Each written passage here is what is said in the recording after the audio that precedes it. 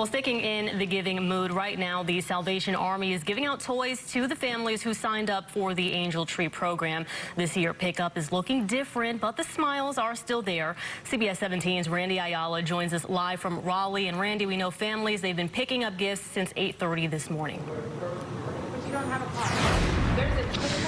Yeah, Liz, we are in the AutoZone parking lot off of Fayetteville Road. This year, though, it's drive-through style, so volunteers are loading up trunks. We had a long line. It looks like we got some more folks coming in. It's been quite busy here, but we know today more than 1,200 families will get to put gifts underneath the tree.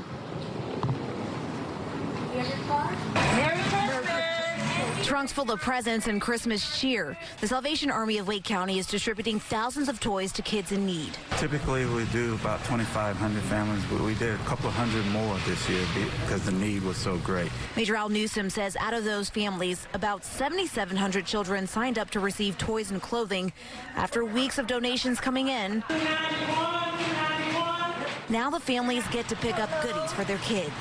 They are very well organized. This is Elbia Hernandez. She's one of the thousands of parents who needed extra help this year after losing her job during the pandemic. A lot of people lost their jobs. Yeah. I stopped working because I have to be with my kids.